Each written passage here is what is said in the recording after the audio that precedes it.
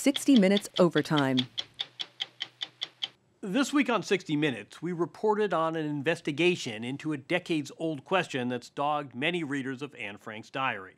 Who betrayed the Frank family and the four others in hiding and led a Nazi search team to their secret annex behind a bookcase? I think that people that are looking at this feel, maybe we can learn something if this case is solved. And maybe to the Holocaust survivors that are still out there, they understand that somebody still cares that these mysteries are solved. We spoke with Vince Pankow, a veteran FBI agent.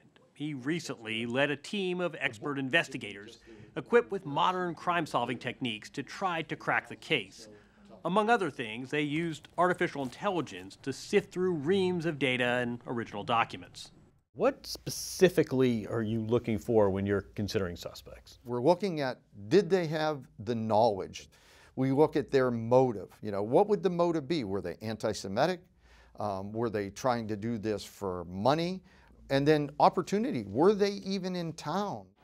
We can't just forgive.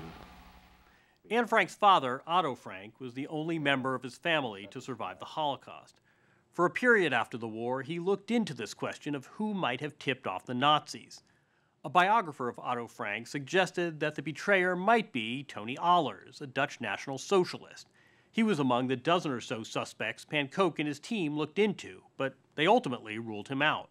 Tony Ahlers was a main suspect in Carol Ann Lee's book, which was about Otto Frank. And Tony Ahlers did a lot of suspicious things.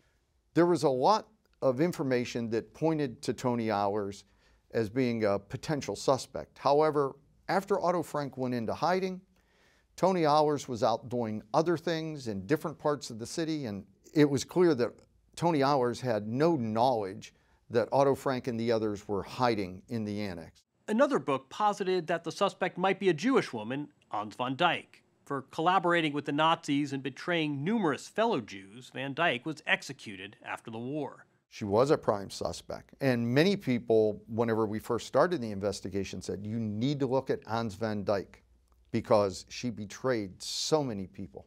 And yet, you eliminated her. We did. Based on what? Well, we found out a couple things. Number one, that during the time period of the betrayal, she wasn't in town. She was out of town working, not close to Amsterdam. The second thing was there was nothing that actually tied her to information that would have led her to know that the people were in the annex. One of the people that has been most often considered as the potential betrayer is Willem van Maren. He was a worker in the warehouse building where the Franks hid. Anne Frank even wrote about him in her diary. He was prime suspect number one after the war. He's working downstairs in the warehouse. He was very shifty, suspicious, actually a thief. Face value, you would think, okay, we found the guy.